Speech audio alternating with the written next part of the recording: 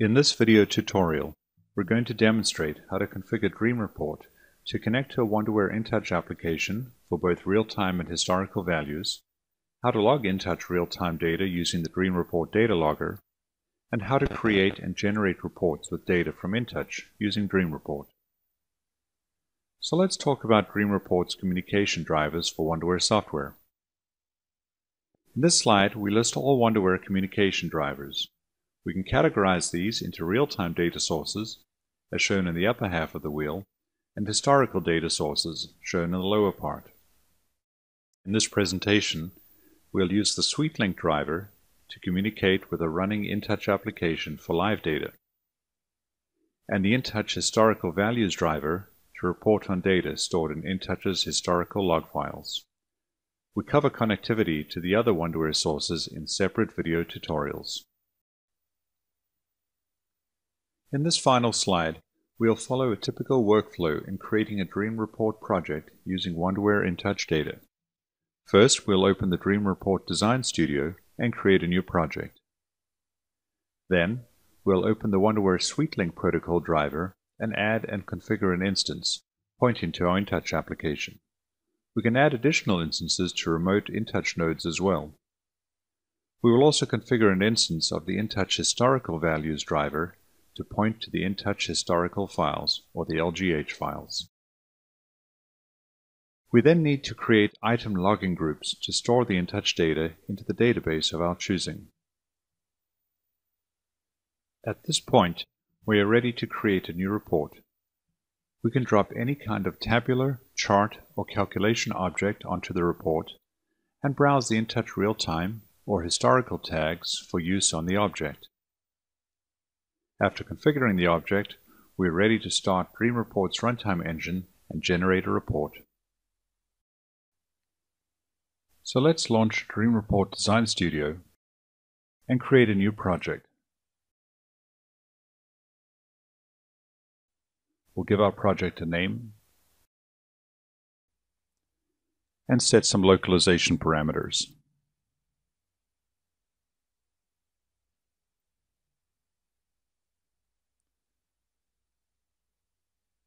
Next, we're going to open the Wonderware communication drivers list and choose SweetLink over TCP/IP communication driver and create an instance. We'll call this instance InTouch_RT for InTouch real-time data values. And we'll import the list of tags from the InTouch application directory. We browse to the directory, choose our reactor directory, and there we see all the tags listed. And then set any additional parameters if we need, for instance, if the InTouch node was on a remote machine. Add it to the list. Next, we'll choose the InTouch historical or LGH values, give it a logical name, and simply browse to the directory where these LGH files are stored. OK, and add it to the list. Now that we've created a couple of instances of our communication drivers, we're going to create some item logging groups. The first one we'll use to store analog tags. We'll give the group a name, and we'll be descriptive here to show that we're storing data at 10-second resolution. We'll choose the instance of our communication driver. You'll then see all the InTouch tags have been exposed from the InTouch tag name dictionary, and then we'll pick through any tags that we want to record in this group.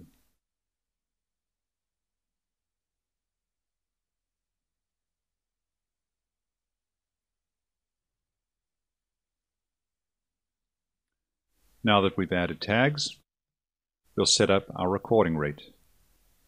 And we'll choose a cyclic storage rate here and storing the data every 10 seconds.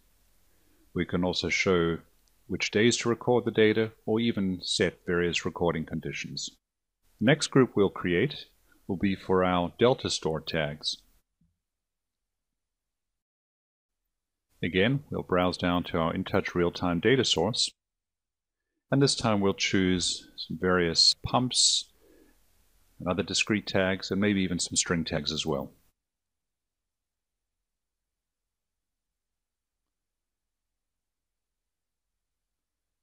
And let's also record which product we're running.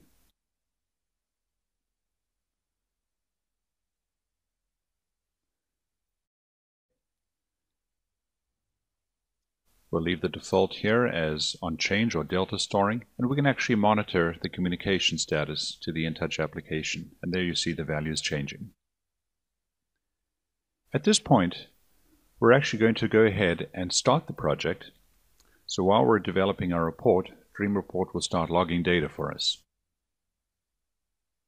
You'll notice at the bottom, the project is now launching, and while that's happening, we'll create a new report, which we'll call InTouch Data Report.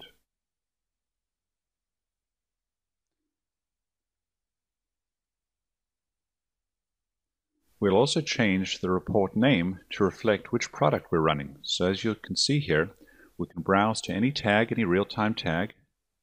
In this case, we'll find the product, and we'll add it to the report name. So when it gets generated, we'll know exactly which product was running when the report ran. We'll leave the output, the default output is PDF, and then also make sure that the PDF document opens at the end of the report generation. So let's put an item table on the report. And we're going to use an item table to show data acquired from our Wonderware InTouch application and stored in the Dream Report history. And let's choose a few tags from our reactor system. We'll choose a time period, being the last 10 minutes. And we'll give our table a heading and just do some basic formatting of the item table.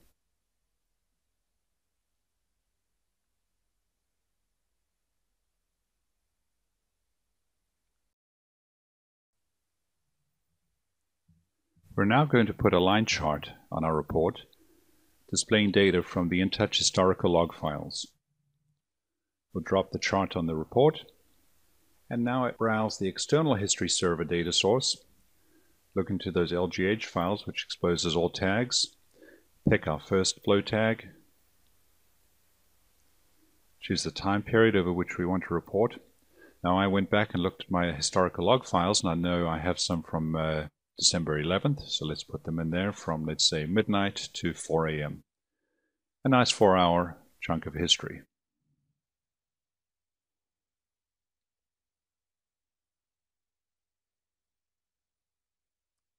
Give our tag a legend, choose its color, and add the pen.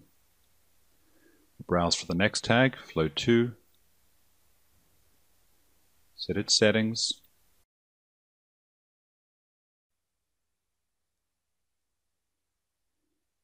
And let's actually display moving averages instead of raw data. So we'll choose that for our pens. And finally, flow number 1.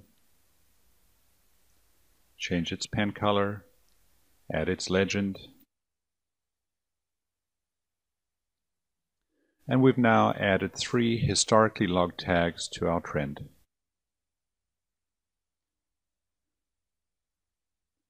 Let's show some general appearance settings. Give our chart a title.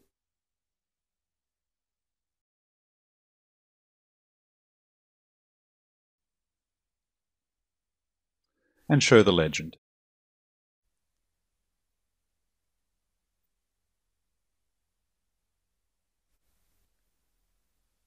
So at this point we have 2 items on our report, an item table showing data from the InTouch real-time data source, and a historical trend showing data from the InTouch LGH files.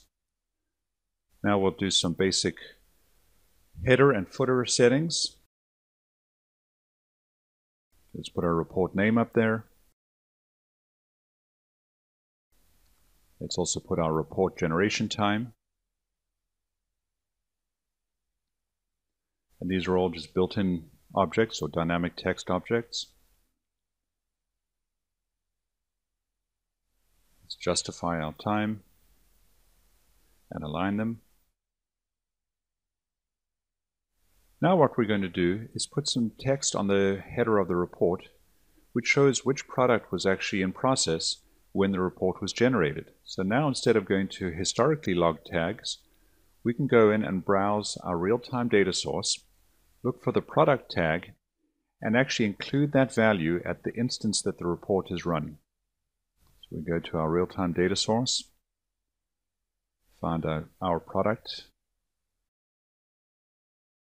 select from our list of statistics current value, and that is what will be displayed when the report gets generated.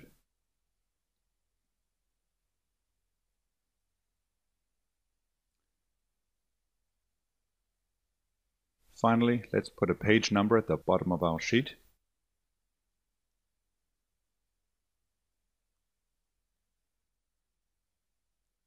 Do some final formatting to make our page header and footer.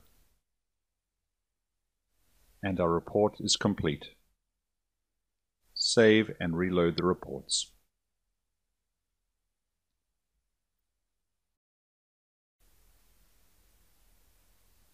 Let's generate this report on the fly.